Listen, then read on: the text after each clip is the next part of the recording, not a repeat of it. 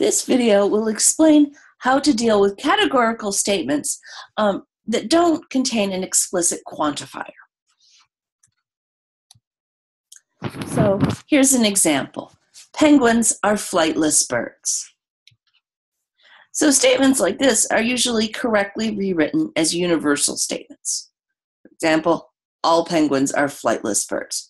Because clearly this statement is referring to all penguins, because this is a quality that all penguins share. They're all flightless birds.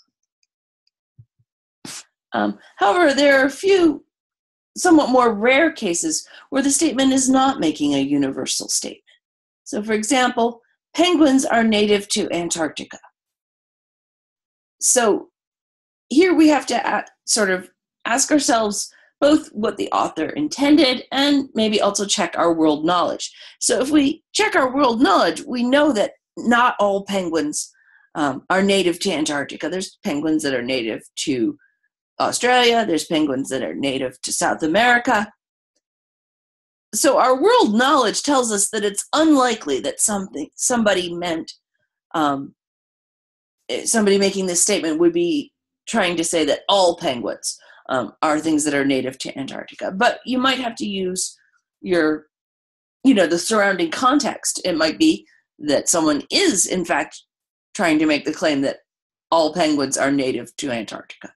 They would be mistaken, but that's a claim they could be trying to make. However, if you have no reason to think very strongly that they are making a universal statement, then a statement like this, you would use your world knowledge and you would say, no, they're actually just talking about some penguins here. So the second statement should be rewritten as a particular statement. Some penguins are things that are native to Antarctica.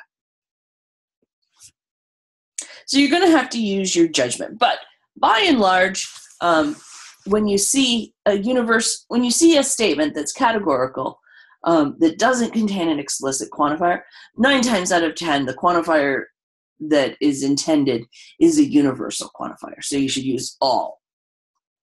But there are some cases, and so you should be watching out for them, where all is not the statement that is trying to be made.